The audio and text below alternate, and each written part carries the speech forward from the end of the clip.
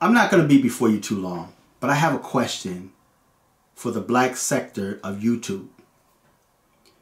My question to you is, how can a scammer be broke?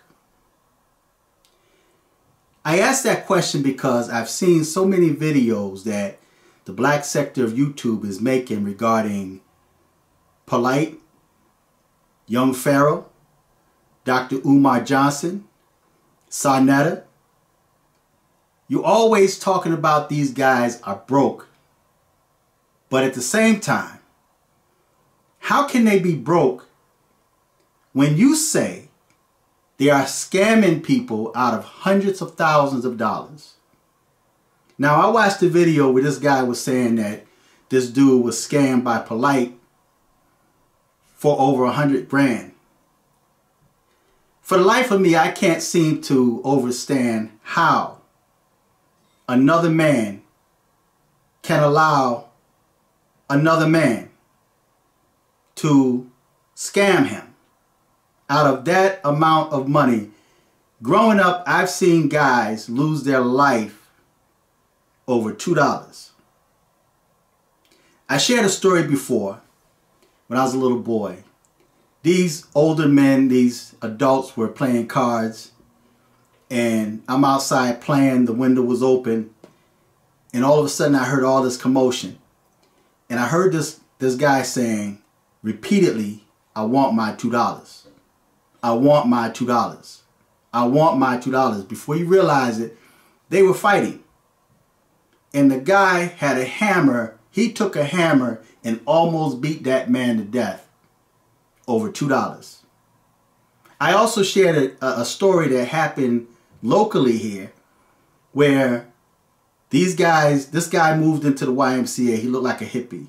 Quiet, didn't bother nobody.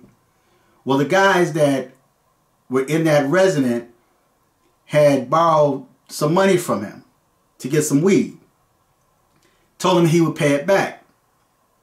Well, the guy smoked the weed with him, so the guy didn't feel he owed him.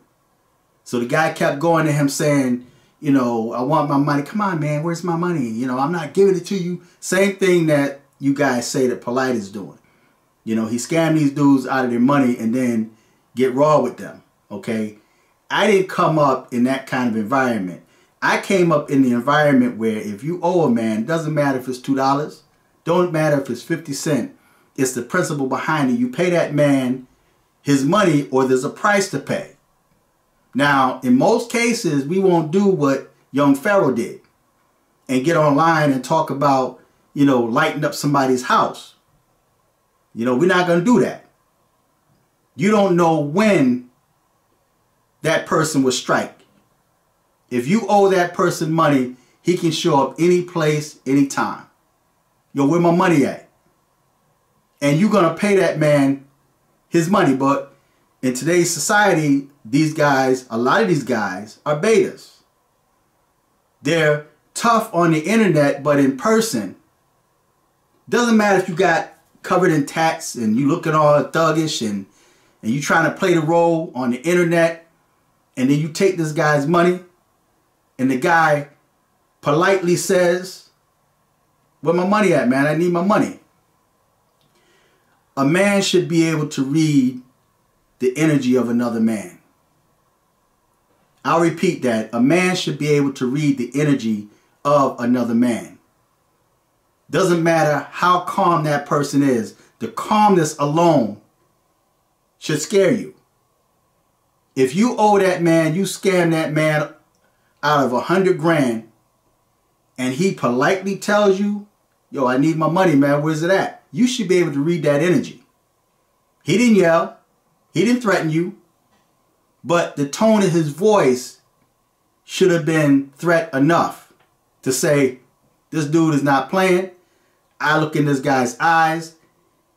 I don't know what this guy is going to do. He looked crazy. And you pay that man his money. But I don't know how a dude could allow another dude to scam him out of 100 grand and then get on social media and talk about not only that he scammed them out of over 100 grand, but you're going to say he's broke. So how does a dude scam you out of 100 grand and then you say he's broke? And that's just one individual. So if Polight scammed all of these people, if young Pharaoh scammed all of these people, if Dr. Umar Johnson got you sending hundreds and thousands of dollars, how is he broke? How is he broke with your money? I want you guys to answer that question, because it don't make sense, because I'm constantly hearing you say that these dudes are broke. You say Tommy Sotomayor is broke, but at the same time you say he scammed a lot of people out of their money. See, that doesn't make sense to me. Because if they're that good of a scam artist, trust me, they're not broke. Especially if they're traveling from state to state, city to city, during these speaking engagements. They're buying these clothes, these cars. You know, and even if you say Polight is renting these cars, they don't belong to him, he's leasing them.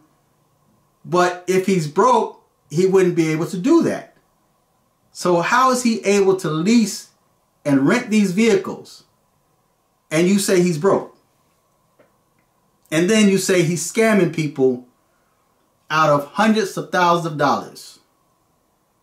So I'm hoping that somebody will help me to understand your definition of brokenness, because if that's being broke, then I don't mind being broke. See, young Pharaoh seemed to be doing quite well. If he's buying these trucks and buying this, he's got this house and he's getting his girls some cars, and his baby mamas, you know, paying their bills and paying attorneys $7,500. That don't sound like somebody that's broke to me. So I'm hoping somebody will help me to understand, how is Polight a scam artist and he's taking these people's money, hundreds of thousands of dollars, millions of dollars, and you say he's broke? So feedback, tell me what you think. Till next time. I'm fearless.